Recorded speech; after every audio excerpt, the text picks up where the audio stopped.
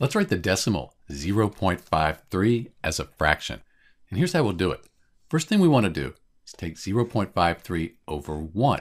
We're just dividing by 1. We don't change the value, but now we have the start of a fraction. What we need to do is get this to be a whole number up here. And we have 2 decimal places. If we have 2 decimal places, we're going to multiply that by 100.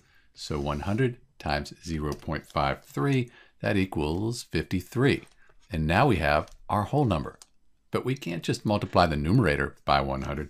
We also need to multiply the denominator by 100.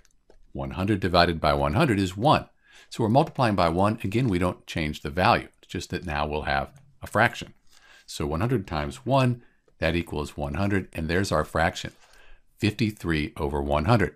So the decimal, 0.53, that equals 53 100ths. We can't simplify this number any further here, so that's our fraction. If you divide 53 by 100, you'll end up with the decimal 0.53. This is Dr. B. Thanks for watching.